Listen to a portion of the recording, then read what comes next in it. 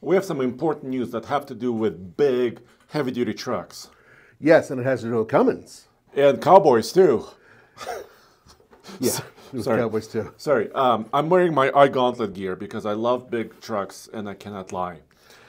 But this is about Cummins, really, and partially Ram. Yeah, that's correct. But mostly Cummins. And here's the thing.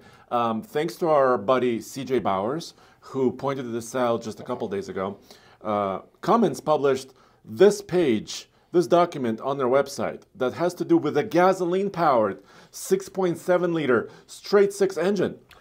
They are about to introduce all new tech. Now imagine this. Imagine having an engine block. So you got your pistons, your crank, all that other stuff.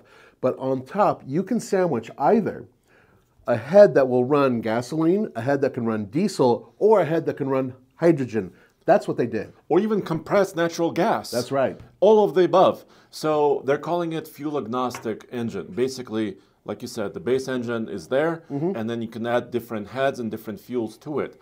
But I'm really curious about this because, and let's look at this document together. If you could zoom in here with us. This is according to Cummins, and we'll get to Ram in a second, okay? Yeah. But this is mostly Cummins news. They're saying that their B 6.7-liter architecture platform will be able to produce up to 325 horsepower and 660. That's a big number for a gasoline engine. Well, considering that the current big Hemi that they're using inside the Rams is what, like 429 pound-feet of torque? Yeah. This is that would be a huge bump if it wasn't a Ram truck, right? Correct.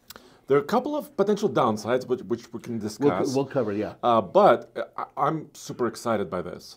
Parts compatibility, sure. So if you have a mechanic that used to work on a Cummins diesel engine, they'll be able to work on this engine as well because there's a lot of parts in common, right? That's correct. Serviceability. This is big. No more DEF. Well, that's a big concern for people right now, right? Right. Now, there was a time, I believe, Ram was running diesels, obviously, before DEF, and I think they were using heat with their catalytic converter or to burn it off. So I'm curious to how this works exactly, but the point here is that no DEF, I think a lot of people will be very happy to see that. Yeah, and it depends on application. So if it's a commercial vehicle, it may have different requirements for emissions rather than a consumer vehicle like a Ram 2500, right? Exactly, and this is diesel once again. This is more when this block is also for gas. Yeah, which means it's a tough engine block. Yeah, which means heavy though. Superior fuel efficiency related to other engines. They're talking about big displacement V8s, probably, right? Yeah. Durability, refueling simplicity, etc. They also published these graphs. So if you can look at these graphs here, as far as kind of horsepower ratings and RPM ranges. So once again, Cummins is known for low-end torque, right? And low-end power. And it's the same here. You can kind of see a couple of graphs. And then they talk about a few applications for this. Once again, 6.7 liters. There is a larger displacement version of this engine, which is available for much larger vehicles too. Like big semi-trucks, exactly. We can show. But of course, they're talking about this engine being tested, 2 million miles. So they completed a lot of testing already, and also EPA compliant for a lot of the stuff. And they're saying school buses or shuttles, vocational trucks, recreational vehicles like motorhomes, and pickup and delivery vans. So they don't necessarily mention a pickup truck in this particular segment. Not yet. But it's still a big question. What is Ram going to do, right? Right. For 2025 and beyond. Let's move to that real quick. So we already know that Ram has a very old 6.4 liter gas V8 that they're using inside their heavy-duty Rams. And it is incumbent upon them to eventually get rid of that. We know that because they're getting rid of all the Hemis. Yeah, and by the way, this image we generated ourselves with Alex and our team used a little bit of magic to create our rendition of the next iteration of the Ram truck. So you're right. I mean, Dodge, Charger, and Challenger no longer have a 6.4. Nope, gone. They're going to Hurricane inline. 5.7's gone too. Yeah, 5.7 is gone. The Hellcat is gone. So most of the family of the V8 engines is really gone in this Stellantis. Right now, the Durango is one of the final vehicles to get rid of it, and we're hearing that it's going to be gone pretty soon.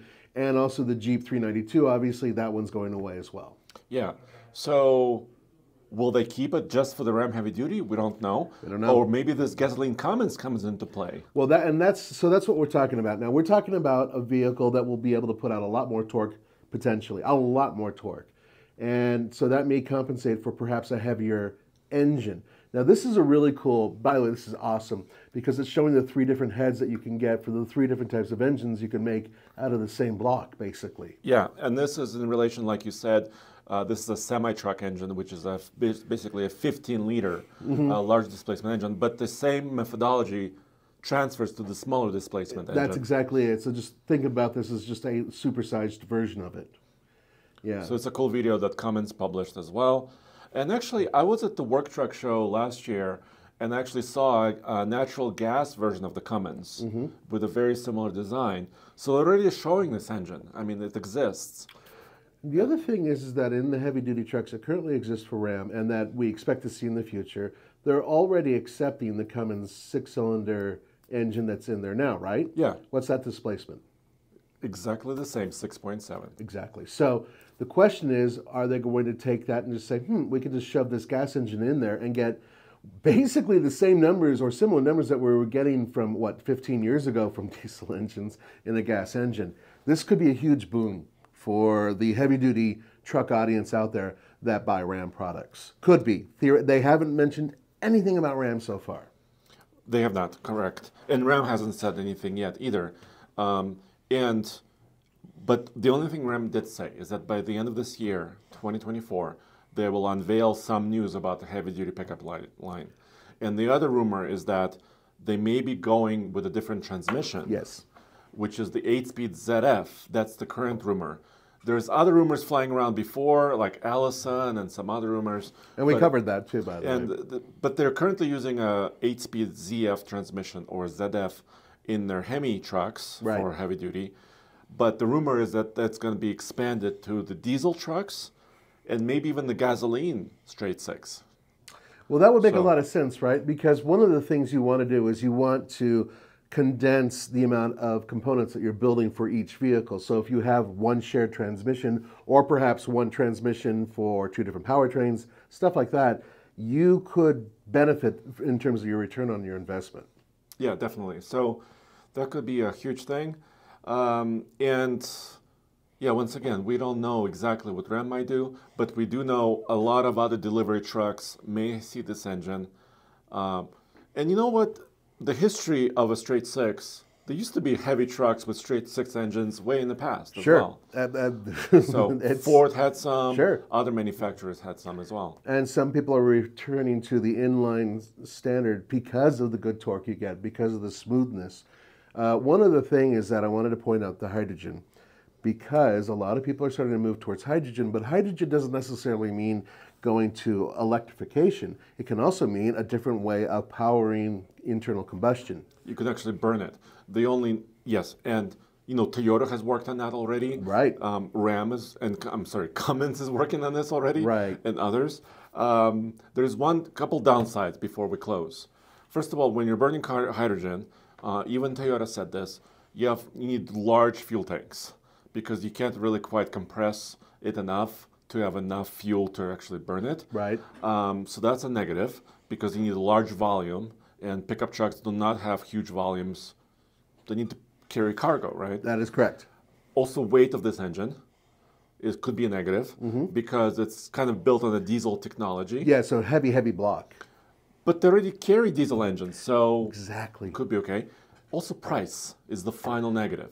Yes. Because this technology is cool, torque is awesome, but it's still an engine manufacturer that's outside of Stellantis, if they were to use it. So they have to pay Cummins for these engines, so they have to charge consumers for this engine. It could be a premium offering for them, who knows? Not to mention all of the money it's going to require Stellantis to develop the engine with their trucks and all the stuff they have to do. Yeah, what's the alternative? I mean, they can't use a light-duty engine in their heavy-duty trucks. Right. developing your own engine costs a lot of money. Right. But they've had a long partnership with Cummins, so it stands to reason that they would try to continue that. So we're now going to turn it over to you because we're curious to your perspective on this. Is this something that you guys are interested in? Are you interested in the possibility of one block having diesel, gas, and hydrogen and CNG? It's worth looking into, and we want to get your perspective on it. Thanks for joining us. All of our news is in one place, alltfl.com.